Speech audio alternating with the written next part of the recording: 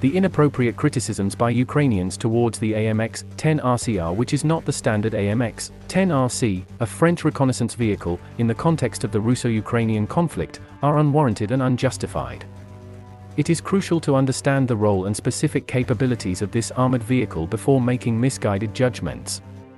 The AMX-10RCR is fitted with new add-on armor composed of steel plates which provide additional protection against small arms fire and anti-tank ammunition.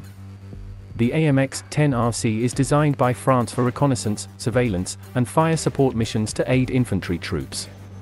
Its high speed makes it a valuable asset on the battlefield, enabling rapid movement to gather vital information. It is equipped with a 105mm cannon, providing considerable firepower for a reconnaissance vehicle. This feature allows it to engage targets located over 2 kilometers away.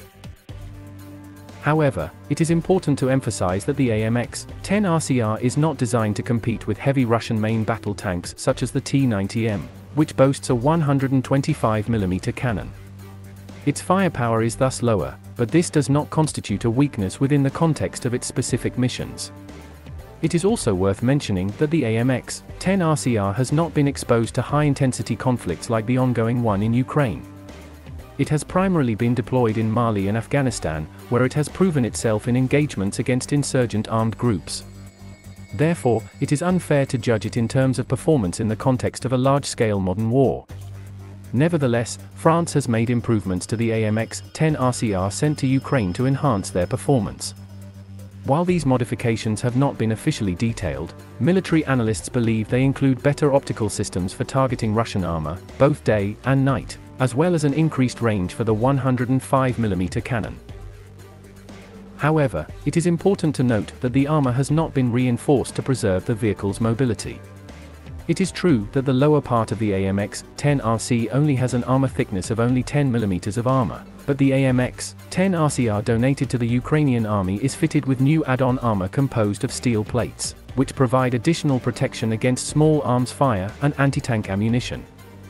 This can pose a problem during the vehicle's advance on the front line, due to the numerous anti-tank and anti-personnel explosive devices deployed by the Russian military in Ukraine. However, it is important to emphasize that these devices pose a threat to most light armored vehicles, and do not represent a specific weakness of the AMX-10RCR. The AMX-10RCR is an outstanding reconnaissance vehicle designed by the French to fulfill specific missions on the battlefield. Its high speed and 105mm cannon allow it to carry out reconnaissance, surveillance, and fire support tasks with considerable firepower.